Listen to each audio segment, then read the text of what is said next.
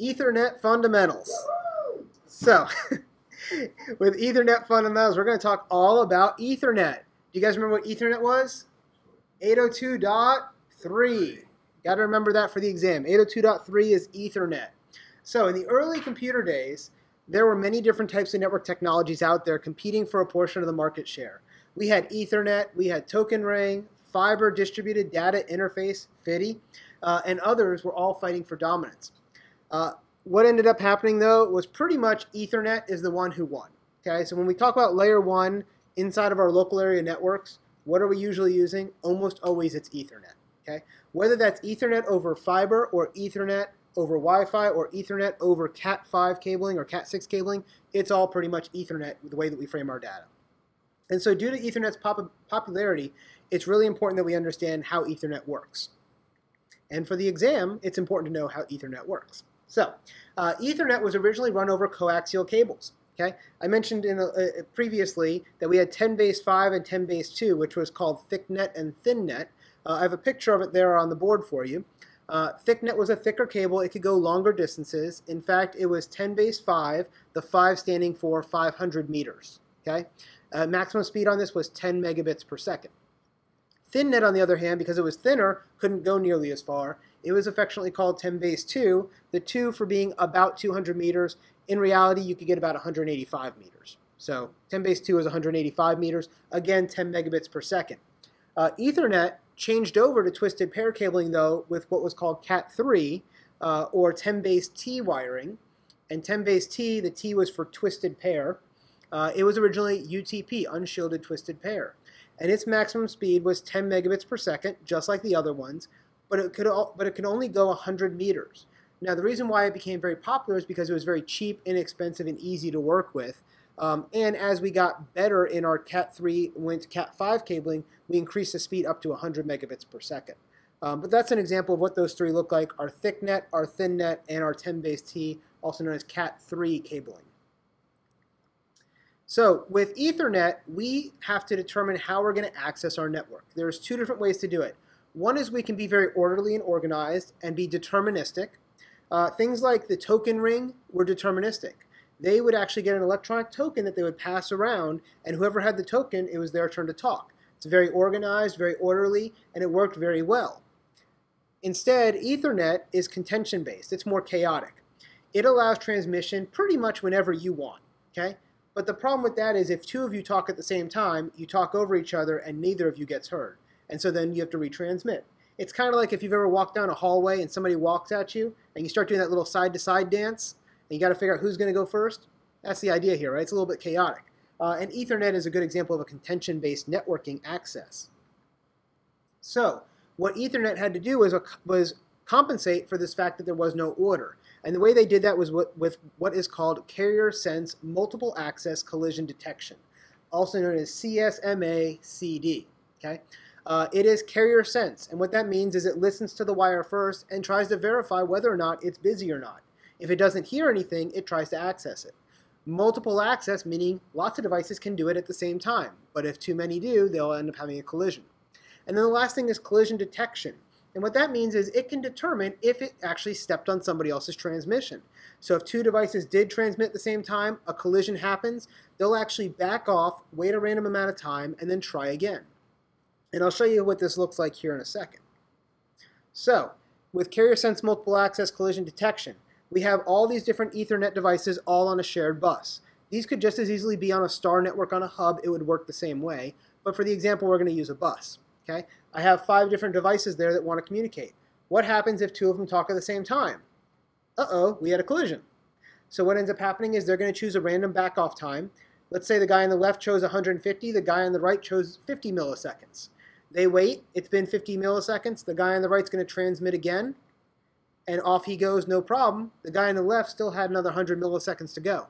When his timer's up, he'll try transmitting as well.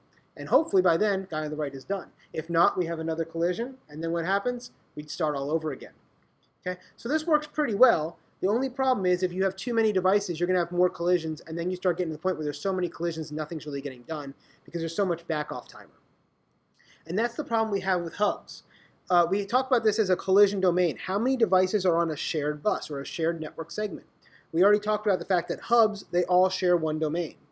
Wireless access points, they all share one domain. Switches, though, don't do that, and that's where we get a big benefit. So our collision domains are comprised of everything that is sharing that network segment. If you're dealing with thick net or thin net, it's all about who's on the same cable. Everyone on that cable is in one domain. If you're dealing with Cat 3 or above, 10 base T or above, everybody who's on the same hub is on the same domain. And these devices will operate at what's called half duplex when they're connected to a hub, which is a layer 1 device, because they have to listen before they can transmit. Think of a walkie-talkie. That is half duplex. You can talk or you can listen. You can't do both. As opposed to your phone, which is full duplex, where you can talk and listen. And if you have a mother who's like mine, when you're trying to talk, she's not listening, she's talking too. But you both can talk, but nobody can hear each other, right? But essentially with full duplex, that's what goes on, is you can talk and listen at the same time. With half duplex, you got to talk or listen. You can't do both. And when you're operating on a hub, you're operating at half duplex, which also means you're operating at half the speed, because you can only do one or the other, not both. So when we deal with a switch, though, our switches actually increase our scalability of our network and performance by creating multiple collision domains. The nice thing about a switch is every single port on every switch is considered its own collision domain. So if you're on a switch, you can't possibly have a collision. Why? Because you are on your own port, and he's on his own port, and she's on her own port. And so we're all talking ourselves. And because there is no chance of collisions, guess what else we get to do? We can do full duplex. We can talk and listen at the same time. Because I can talk and the switch can listen, and I can listen while the switch is talking, and there's no problem. Because of this different collision domain on each port. So this gives you a lot more speed over a hub, because you're not going to have any collisions, you're not going to be rebroadcasting, and you're going to end up operating at full duplex. So speed limitations. Our bandwidth is our measure of how many bits a network can transmit in 1 second of time. It initially was measured in bits per second.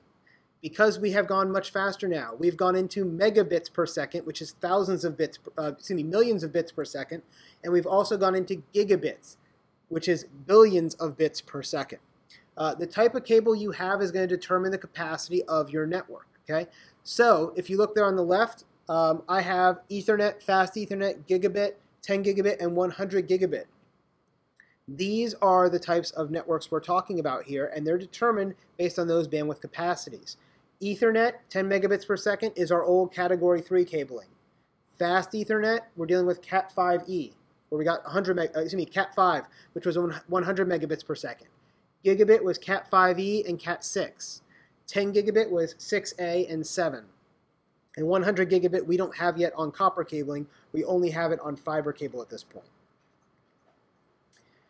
Distance limitations. So here we have our distance limitations. This is not a complete or exhaustive list of all the cable types that are out there, but it's a good little chart to help you out. The different types of cable are going to determine the distance you can have. So the nice thing is we already talked about our base 5, 10 base 5, which is our thick net at 500 meters. We talked about 10 base 2, which is just under 200 meters at 185. All of our base T connections, whether they're T, TX, or 1000 base TX, which is all of our Cat 3, Cat 5, Cat 6, Cat 7 stuff, it's all going to be 100 meters because it's copper cabling. Once we go into fiber, we start getting into longer distances. 5 kilometers, 10 kilometers, 70 kilometers, and above. The big thing, you don't need to know the fiber distances. They're not going to ask you that. But you definitely do need to know your distances for 10 base 5, 10 base 2, and anything that's 10 base T something, T or TX, both of those are 100 meters. Okay. The other thing you need to know from this slide is sometimes they like to ask the fiber question of is it single mode or is it multi-mode? Okay.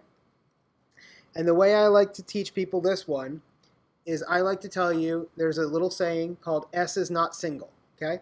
So if you notice here on our fiber connections, after the dash, you have LX, LH, ZX. There are literally like 30 or 40 of these, if you look at the textbook, that show you all of the different fiber ones. And if you look through all of them, if they have an S something at the end of it, like SX or SH or something like that, it means it's a multi-mode fiber. If it has anything else, it's a single mode fiber. So S is not single. So if you see single, it's multi-mode. If you see an S, it's a multi-mode. Anytime you see something, what I'm talking about here is, like here we have a ZX. Therefore, it's multi-mode. Therefore, it's single mode because there's no S in there. Here's a LH. Therefore, it's single mode because there's no S in there. If there was an S there, it would be a multi-mode fiber. So it's one of those in-depth questions that sometimes they like to ask. And if you can remember, S is not single. Anytime you see S, it's multi-mode. It's a shortcut. And that's Ethernet fundamentals.